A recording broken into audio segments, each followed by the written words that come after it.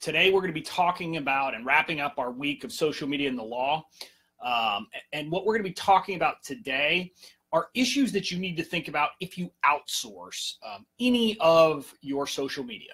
And when I say any, I mean if you outsource creation of images, if you outsource to someone to actually do the social media posts for you. If you are outsourcing anything, we're going to be talking about things you need to do in today's video. And so that's what the focus is today. It's going to wrap up our social media theme week. Next week, we're going to turn to course creation and legal issues you need to think about if you're creating a course, with a focus especially on paid courses, but it'll apply equally if you're doing any kind of lead magnet courses or free courses or master classes or anything like that. But we'll talk about all those issues next week. So today we're wrapping up social media. Next week, we move on to course creators.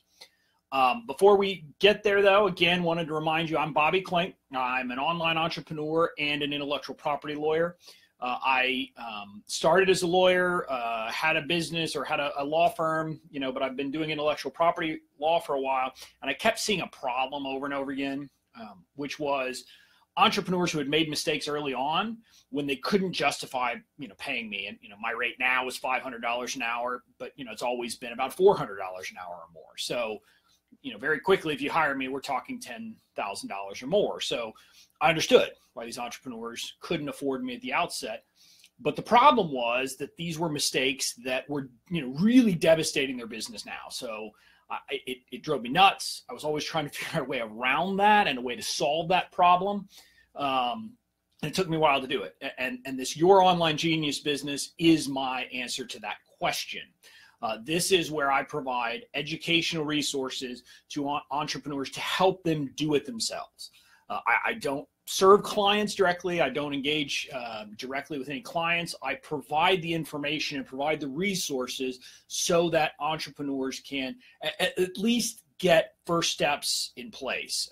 Later on, once they get successful, they should definitely consult with an attorney, whether me or someone else. But, it's better to have something at the beginning, which is the purpose of this business. So that's who I am. That's what the company is. And again, today we're going to be wrapping up Social Media Week.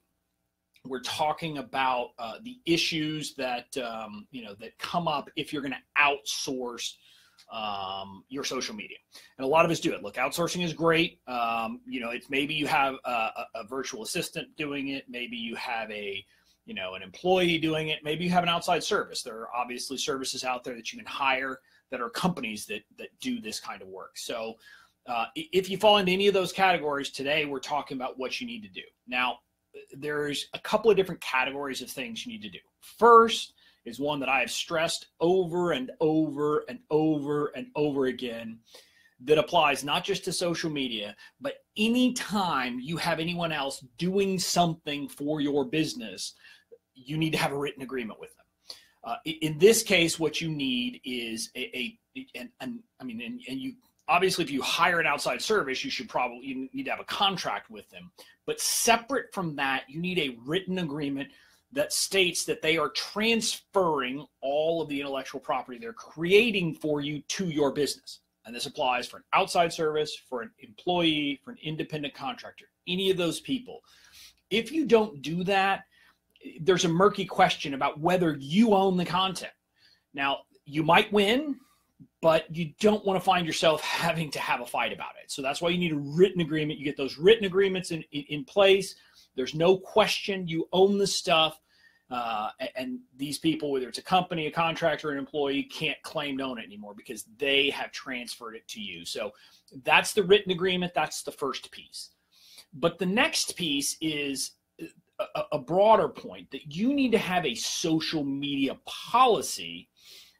And you should have it even if you're doing your own social media. And even if you're doing your own social media, a social media policy has a benefit of setting parameters for employees in their own conduct of social media.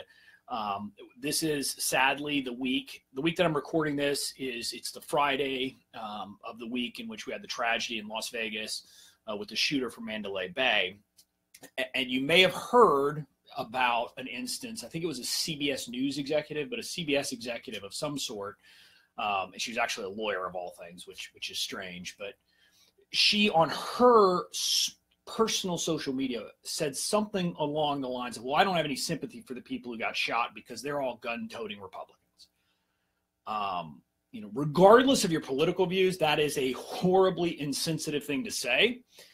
And for CBS News, it was potentially disastrous because there was this backlash. I mean, I started seeing social media posts about this like on Monday. I mean, it was immediately started seeing this. And so they were going to face a backlash in their brand because this employee had said this thing.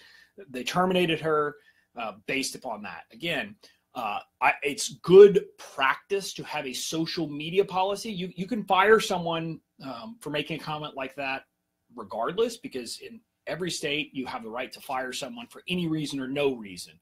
But if you have a contract with them, you might need something that specifically protects you and gives you the right to fire them. But even if you had the right to fire them for it, it's helpful to have them sign this, especially in today's day and age.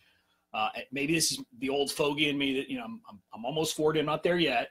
But a lot of the folks who are 25 and younger, I found, to them, it's just natural to just share everything on social media. And they don't think about the fact that that could have implications. And so it could definitely have implications for your brand, right? If one of your employees is out there saying something that could incense your potential customers. So that's part of the value of having this policy. It's reminding your employees and your contractors that, look, when you post stuff, it's out there and it has consequences, and we expect the following things from you. So that you might want to put into a written policy. But that's separate from what we're talking about today. Today, what we are focused on are the provisions you need to have in there that apply to anyone who is managing your social media for you or has the right or ability to go into your social media profile and any of them. And there's a few things you need to have in there. Number one, you need to have a provision that makes clear that they're not going to change the logins or the password or remove any administrative users. Most people wouldn't do that, obviously. But the point is, you need to make sure that even if someone else is managing it for you, you always have access to your social media accounts. I actually had this come up not in the context of an online issue, but and not an employee, but there were these two partners in a partnership, and they were separating, and the problem was that the social media account was actually for Facebook, I believe. The company's Facebook page was under the account of the person who was leaving the business. So we had to figure out a way to actually get that transferred and get him access. There have also been horror stories about employees leaving and refusing to give access to like private LinkedIn groups and things like that. And you're just like, wait a minute, this is crazy. So you need a policy that's signed by anyone who's going to do that, that makes clear you own it. They can't change the logins. They can't change passwords. They cannot take you off the account. So you need that. You also should have something in there about if you have any policies or preferences that come about, that have to do with language, for example. You might be someone who doesn't have issues with language. Again, Gary Vaynerchuk, for example, is obviously someone who's happy to cuss and happy to curse, and that's just his brand. Most of us, that's not our brand, right? And so if it's not, you need to make clear to your employees what your expectations are. And again, I think most people wouldn't go about, using, and again, I don't even know what the number was. What was it, 7 words or whatever it was for a long time that were unacceptable. But there might be other ones that are unacceptable to you. And again, you need to listen to what's the language of people. So for example, there might be some words that in your view, and again, that are in wide use, but you say, no, I don't want that word used, either because it's borderline or because it could offend people, because it could be viewed as in some way being offensive to, for example, one gender or a racial group or something of that nature. So you might want to just say, hey, our expectation is that. Again, unless you're outside the norm, I would set an expectation to make clear that, hey, nothing on our company, Facebook, Twitter, Pinterest, any social media is going to make any comments about politics unless you are in a business about politics. Otherwise, it's just, there's really no reason. Now, you might want to do it personally, but that's the kind of thing you generally are not going to want to outsource to anyone else. You might want to set policies if there are things about, just general standards that you want to, keep up in images, for example, that you're not going to use images of a certain class or a certain category just because you don't like it. So that's the kind of thing you should set expectations. Again, you should also set expectations about, not being abusive, about not being, discriminatory.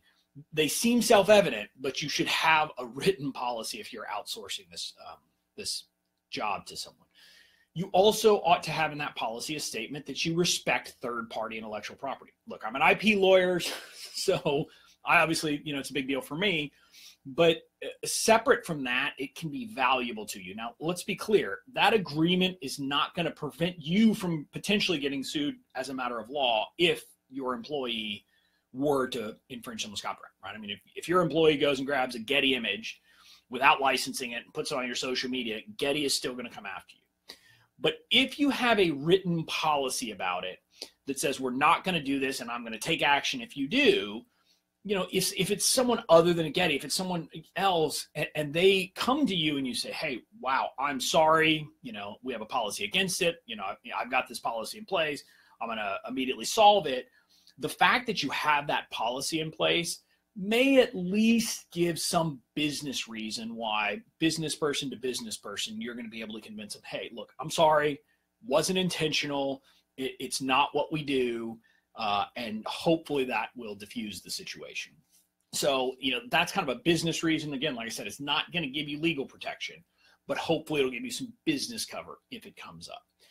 Those are the broad contours of what I would put in the policy. Again, you might think of specific issues that you want in there because there might be issues that are specifically important to you. And if so, you should have it in a written policy signed by these people. And again, the way we do it is, I have just a 3-page, I think it is, document that has the social media policy, and then there's an acknowledgement form that the employee or contractor would sign, acknowledging that they've received it and that they agree to abide by it. And if you have that, again, that's just good practice and can be helpful for your business. The big part of it is it's just a reminder to people, if nothing else, of the consequences of social media and making mistakes. So if you're going to outsource, you should have that in place.